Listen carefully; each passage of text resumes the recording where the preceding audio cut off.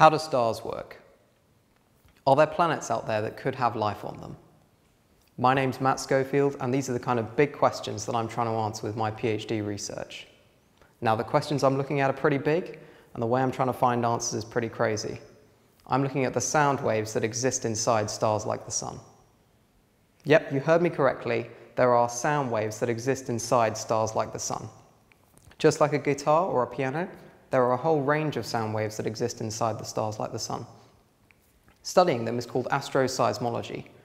Astro means star, and seismos means tremor or earthquake. These sound waves are excited by tremors at the edge of the star. And by studying them, we can learn loads of great things about them. Let me give you an example. If we take a really big bell and hit it with a hammer, we'll hear a very deep note. But if we take a little bell and hit that with a hammer, we'll hear a much higher note.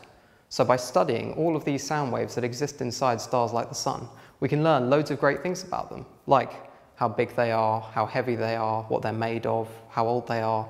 And that's brilliant. But the situation gets even better if a planet passes in front of or transits the star as we're observing it with a telescope or a satellite. Because then if that happens, the amount of light that we see from the star is going to decrease. If it's a big planet with respect to the star, then the amount of light we see is going to decrease by a lot. But if it's a small planet with respect to the star, then when it transits in front of the star, the amount of light we see is only going to decrease by a little bit. So by measuring the drop in the amount of light we see from the star, we can know how big the planet is with respect to the star.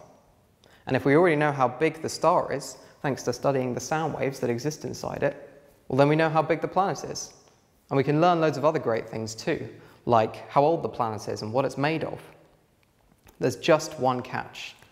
We've got to actually observe these stars with a telescope or a satellite in order to be able to find these sound waves. So that's why for my PhD, all of my effort is focused on Tess.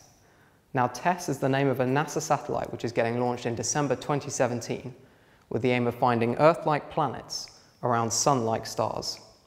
But I don't just want to find these planets. I want to learn loads of great things about them, like how big they are and how old they are and what they're made of. So that's why for my PhD, I'm working towards making Tess as good as possible at detecting the sound waves that exist inside stars like our Sun.